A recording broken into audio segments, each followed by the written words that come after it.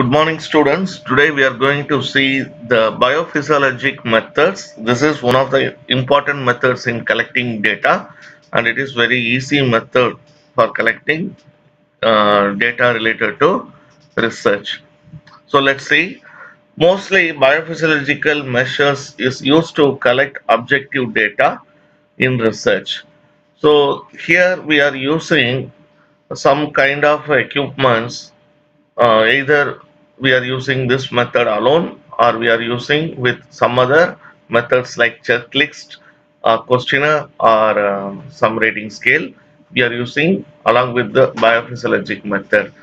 Mostly we use this method alone when we collect data. This method mainly used to study about dysfunction of the subjects, any body related function, and also to gather information through direct observation. For example, the subject is having some severe medical problems.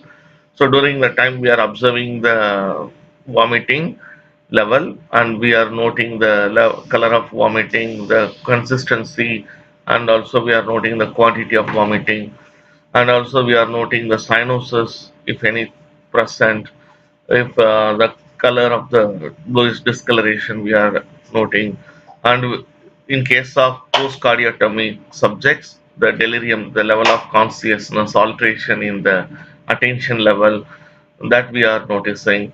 And edema, if the patient have edema, then we observe the edema types, and we are observing the characteristics of edema and wound status, the level of wound healing.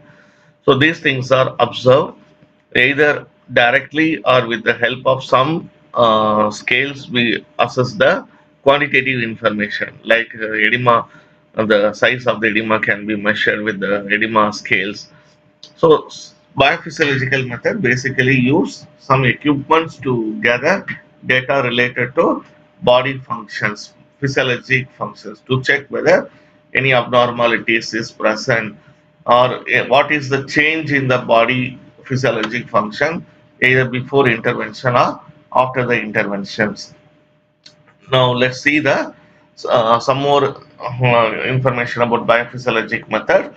So with this method, we gather the data by asking directly to the subjects, or we collect sample from the subjects, and that we used to study in the laboratory, and we gather the required information either in qualitative way or in quantitative measures.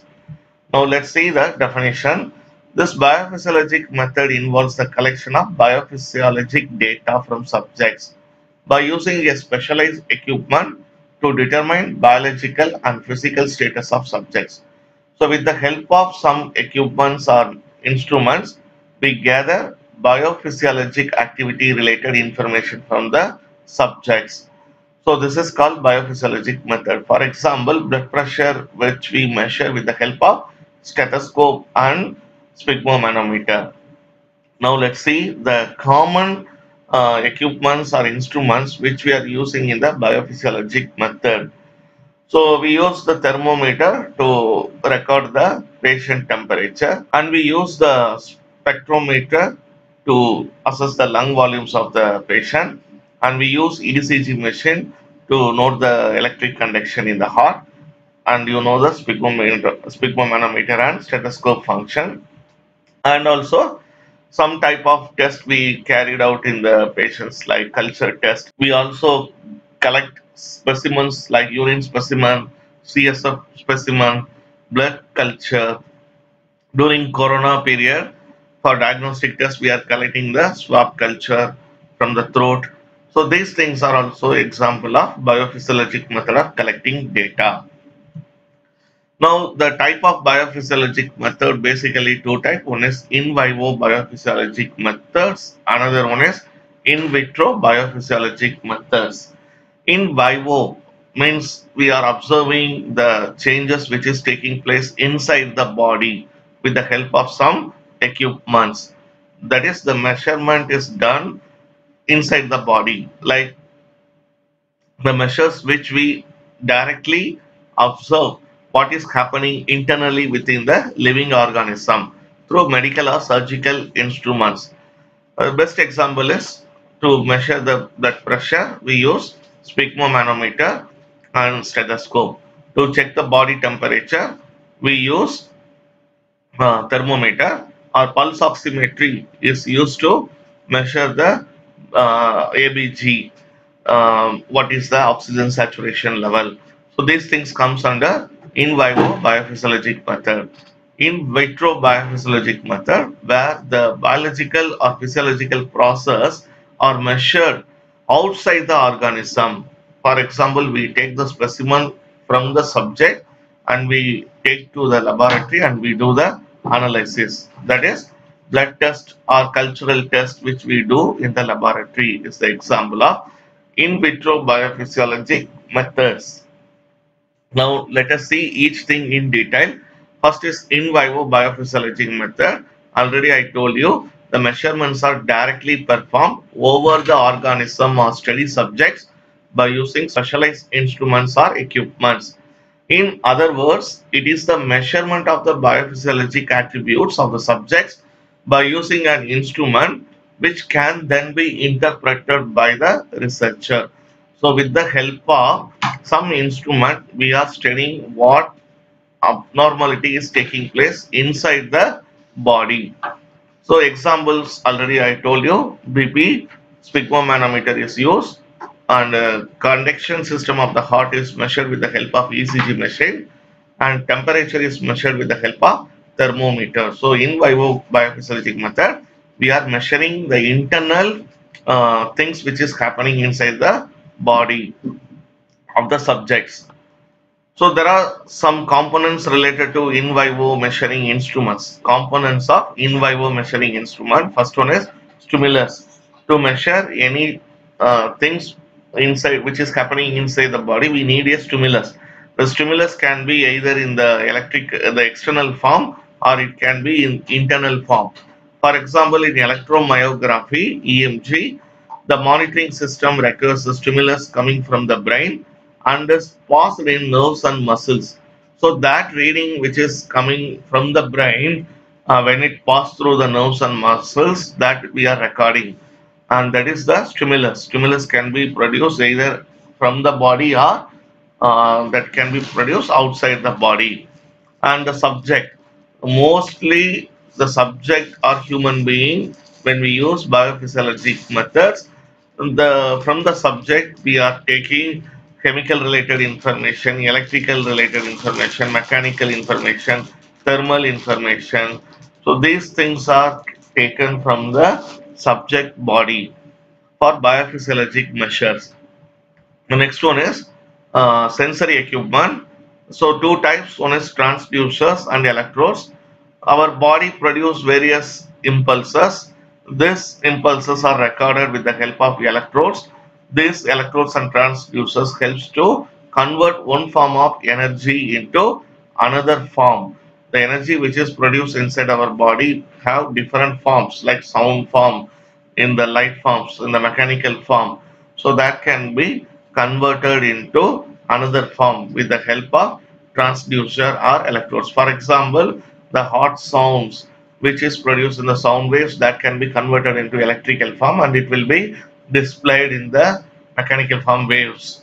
And signal conditioning is the next component. So example is amplifiers and processors.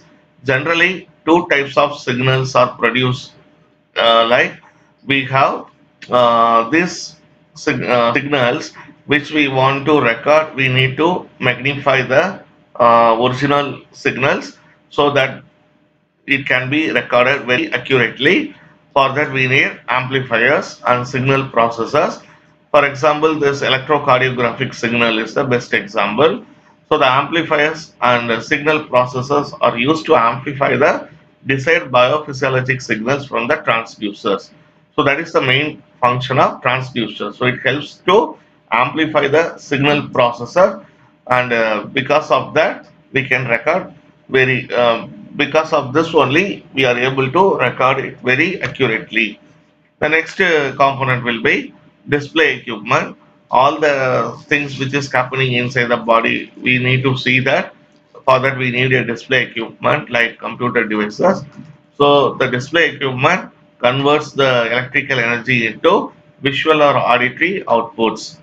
The next one is recording equipment. For research purpose, we need the information that we need to process further. All the happenings which is occurring inside the body, which we are measuring, need to be recorded. This recording will help the researcher or the medical professionals to scrutinize the condition of the body condition of the subject and to analyze the any abnormality if it is present inside the body.